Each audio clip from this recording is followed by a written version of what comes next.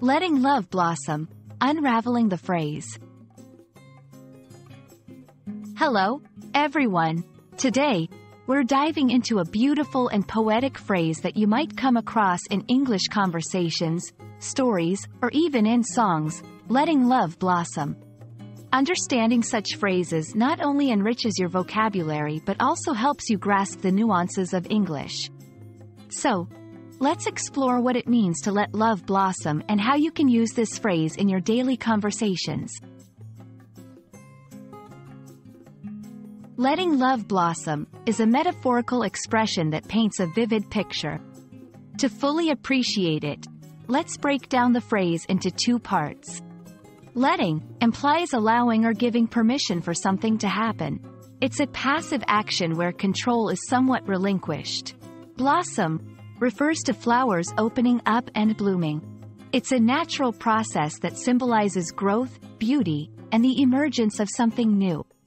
When combined, letting love blossom suggests allowing love to grow and develop naturally, without forcing it. It's about giving love the time and space it needs to flourish, much like a flower that blooms in its own time. This phrase is rich in emotional and cultural nuances. It often conveys a sense of patience, trust, and hope. Here's why it's significant. Patience. It emphasizes the importance of giving relationships time to grow stronger and deeper. Natural growth. It suggests that love, when nurtured in the right conditions, will grow beautifully on its own. Optimism. The phrase carries a hopeful tone, implying that love can lead to wonderful outcomes if allowed to develop at its own pace.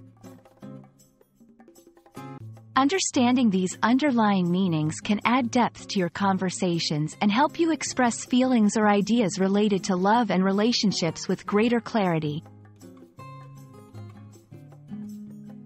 Now that you know what letting love blossom means, here are some ways you can use it. 1. Encouraging patience in relationships. I think we should just enjoy our time together and let our love blossom naturally. 2. Advising friends. Don't rush things with your partner. Let your love blossom on its own. 3. Reflecting on love. Looking back, I'm glad we took our time and let our love blossom. It made all the difference.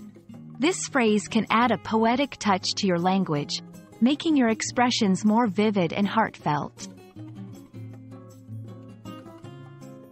Letting love blossom is a beautiful reminder of love's natural, unhurried pace and its potential to grow into something truly wonderful.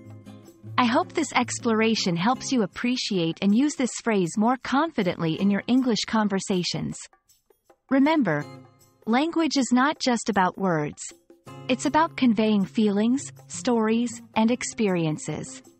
Happy learning, and may you find many opportunities to let love blossom in your life.